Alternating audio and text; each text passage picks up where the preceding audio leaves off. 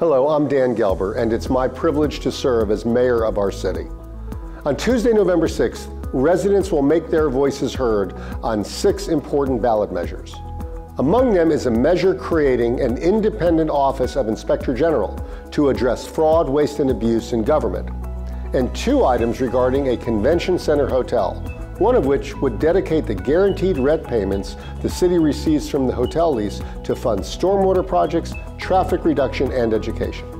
Additionally, you'll be asked to consider approving general obligation, GO, bonds to improve our city's parks, our neighborhoods, our infrastructure, and our public safety.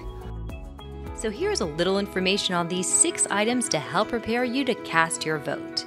One natural question is, why now for GO bonds? GO bonds are how governments fund their long-term infrastructure needs, as current funding for capital projects is very limited. It's been nearly 20 years since the city last issued GO bonds.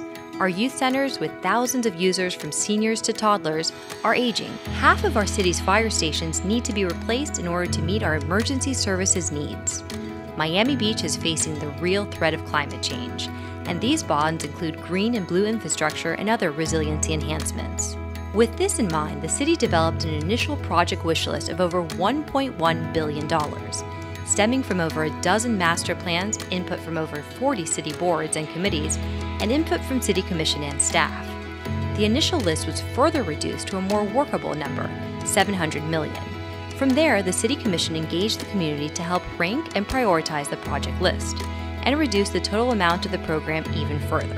The mayor convened a GO bond advisory panel representing a true cross-section of Miami Beach residents, including residents from Mid-Beach, South Beach, and North Beach.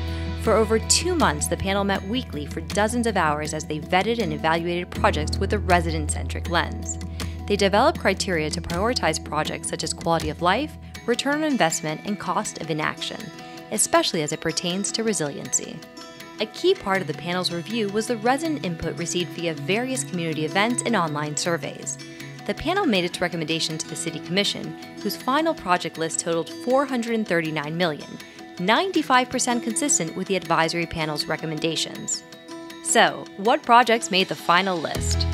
The Parks, Recreational, and Cultural Facilities ballot question includes several projects, providing major improvements to all Miami Beach youth centers, creating 24 acres of new park space, upgrading 20 existing parks throughout the city, and completing the beach walk from South Point to 87th Street and the Bay Walk from Government Cut to Lincoln Road, to provide residents and visitors with greater public access to the city's beaches and Biscayne Bay. The infrastructure ballot question includes neighborhood resiliency improvements and beautification to complement the planned stormwater projects. 25% of this GO bond directly addresses the effects of climate change, while many of the other projects address other resiliency challenges. Planting up to 5,000 trees citywide to provide canopy coverage and shade, increasing our green and blue infrastructure, replacing 25% of the city's sidewalks to improve walkability, and much more. The police, fire, and public safety ballot question includes replacing Fire Station 1 in South Beach and Fire Station 3 in Mid-Beach, which provides life-saving emergency services to over 60% of our city. Enhancing law enforcement technology by installing 26 license plate readers at strategic locations to aid crime fighting and prevention efforts. And adding security cameras in the entertainment district along the beach walk and in key commercial corridors. The full list of projects for each of the ballot questions is available at www.gomb2018.com. If the GO bond passes, the impact to a property owner would be $82 a year for every $100,000 of taxable value. This impact would be gradually phased in over approximately 10 to 12 years. Once the GO bond is approved, a resident oversight committee will be established to monitor all projects in the GO bond program and ensure accountability to the public.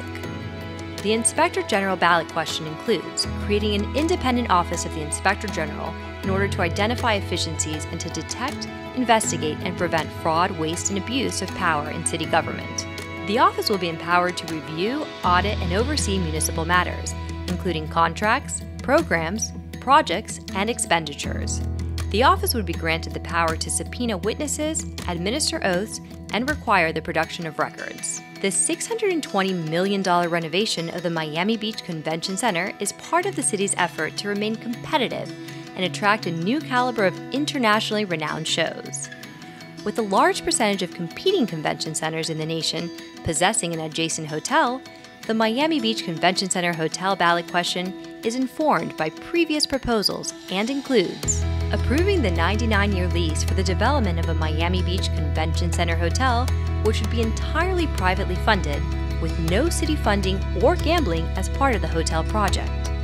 The hotel would include 800 rooms and feature an overhead pedestrian skybridge connecting the hotel to the convention center. A separate ballot question, if approved by the voters, would dedicate the guaranteed annual rent payments the city receives from the hotel lease, over $16 million in the first 10 years alone, to fund stormwater projects, traffic reduction measures, and education in equal portions. Thanks for taking the time to be informed, and please continue to be election ready.